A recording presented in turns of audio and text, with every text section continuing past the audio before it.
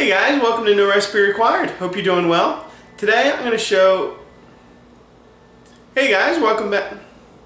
Hey there, welcome to No Recipe Required. I'm Dave. Hope you're doing well tonight. So today I want to show you how to do a gnocchi and a pesto cream sauce. Really simple dish, especially if you do like I'm doing. I store-bought my gnocchi, so really it's just all about the pesto cream. Let's go ahead. We'll make our pesto, then we'll make our sauce. We'll put it all together. Okay, I'm going to go ahead and show you how to blanch basil. Now, this is what we're going to use for our pesto. But you know, blanching is a technique that we should all learn, pick up. Here, I've obviously got a big bunch of herbs, and you can do this with a bunch of different herbs. I've got a pot of boiling salted water, and literally, you just drop that right in there. Give it a little stir, and what the blanching is going to do, it's actually going to cook the leaves. And believe it or not, although it's sitting in water, the blanching or the cooking is actually going to draw water out of the cells of the basil, and really just kind of concentrate the flavor, break down those the cell structures, and give it or take away some of that raw taste. It really only takes, you know, 35 to 50 or so seconds, definitely under a minute, to do a blanch like this, provided you got the water nice and hot, which you should do. And then once you get it done, we're going to remove it, strain it, and then run it under ice cold water to really set that bright green color. If you just kind of take it out, it'll turn a dull kind of you know, military green, puke green, which isn't any good. All right, let's go ahead and make our basil. I've got my my blanched spinach right here. I'm just going to you know, actually, I don't even need to drop it up or chop it up. You can kind of tear it up a little bit. If you got some of the thicker stems, you know, beating those up a little might help a little bit. But you don't need to do a whole lot to it. I've also got my my toasted pine nuts. I'm going to use, what is that, half a handful, probably a tablespoon and a half, at least to start with. I've got a few in reserve. I'm also going to add some Parmesan cheese. This is, again, probably 2 good tablespoons there.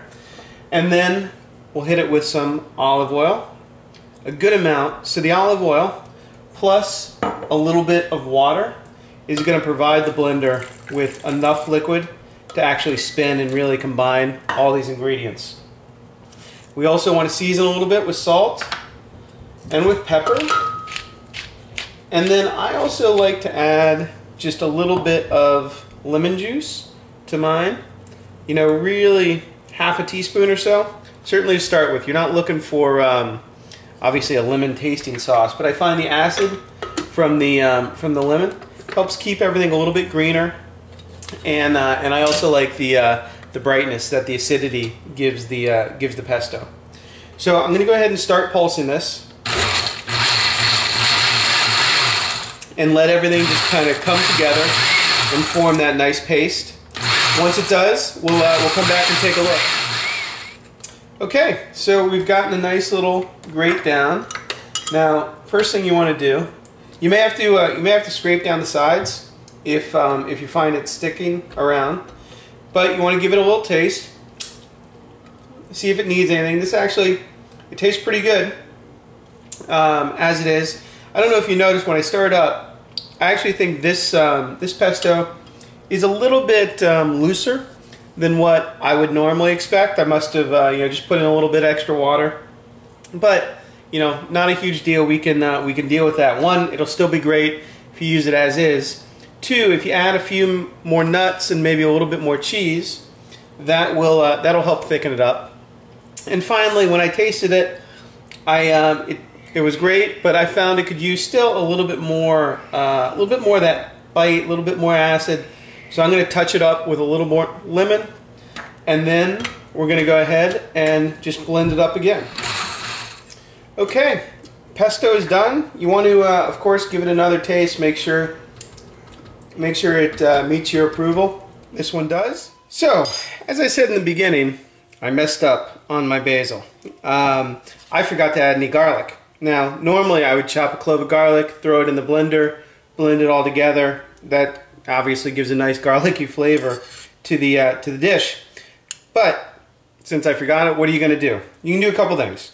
One, forget it. Just go ahead and serve it as is. It'll still be delicious. Option two, we know how to mince garlic. That's on the site as well.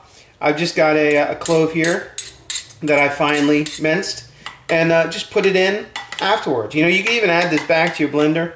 Throw in a clove of garlic and get it in there. I've already put the blender away, so you know, don't worry about it. Don't tell anybody. Nobody's going to know other than you. It'll be totally fine. Okay, to make our pesto and cream sauce, I've got my pesto that I made up just a couple hours earlier. Stuck it in a nice little Tupperware container. Threw it in the fridge. You do want to make sure you seal it so it stays nice and green. So keep that air away from it. And then I added about a third of a pint or so of cream, heavy cream, to a pan here. And this is for how we prefer for one person. I'm going to let the cream just simmer away. Be careful not to boil it over. Simmer away until it's reduced by about half. Then we're going to add our pesto once it's reduced, and we'll have our pesto cream sauce. So let's go ahead and make our pesto sauce. I've got my cream seasoned to where I want it. I'm going to keep the heat low, and I'm going to add some of my pesto. Now you're probably asking, how much pesto? Well, how much do you like basil? I just added maybe 2 tablespoons, and I'm just going to gently stir that in. And obviously you're going to see everything turn a nice green color. If you're in doubt, give it a taste. You know, I can't really tell you your taste. Easiest thing to do, add it in, stir it up, and see if it hits the spot for you. This one I actually think is right on, so I'm going to leave that as is. That's a pesto cream sauce. I'll see you next time on No Recipe Required.